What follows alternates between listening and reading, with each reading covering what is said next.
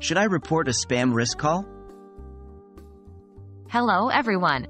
In today's digital age, spam calls can be a major annoyance. Many of us have probably wondered, should I report a spam risk call? In this video, we'll delve into this question and guide you through what you need to know about handling and reporting spam calls. What is a spam risk call? Spam risk calls are unsolicited calls that you receive on your phone from an unknown source, usually with the intent of scamming you, selling you something, or stealing your personal information. They can be frustrating and even dangerous if they trick you into sharing sensitive data. Should I report spam risk calls? The short answer is, yes, you should report spam risk calls. These calls can be not just a nuisance, but they can also lead to serious problems such as fraud and identity theft. Reporting these calls can help authorities track down the spammers and possibly prevent them from targeting others.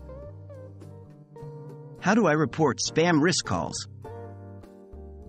Here's the good news. Reporting spam calls is easier than you might think. 1. Local network provider. You can usually report the call directly to your network provider. Most carriers have tools for reporting spam calls, often through their app or website. 2. Federal Trade Commission, FTC. In the United States, you can report spam calls to the FTC at ftccomplaintassistant.gov. 3. Federal Communications Commission, FCC. Also in the U.S., you can report the calls to the FCC at fcc.gov/complaints. Remember, your reports could help in the larger battle against spam calls, so it's worth taking a few moments to file them. So, in conclusion, if you're getting spam risk calls, yes, you should report them.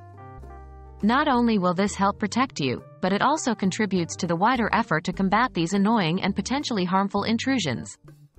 I hope this video has been helpful in providing guidance on what to do with spam risk calls.